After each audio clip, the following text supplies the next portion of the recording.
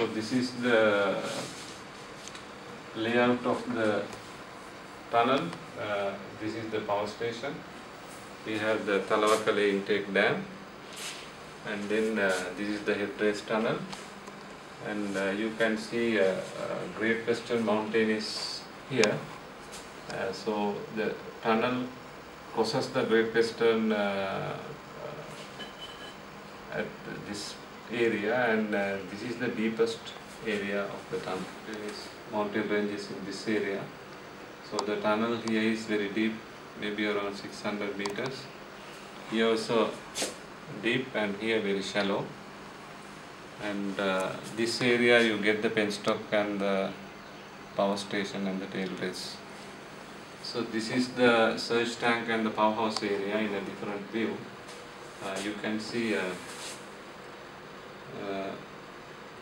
this height is from this level to this about 460, and total hit from this to this point to the reservoir top level is about 500 meters, and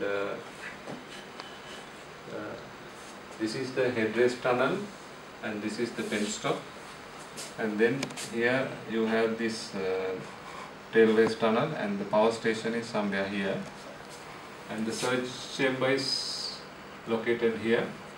The surge chamber absorbs the high pressure during the tripping of the generators. So that is when the generator is running, water flows in through the tunnel to the runner here.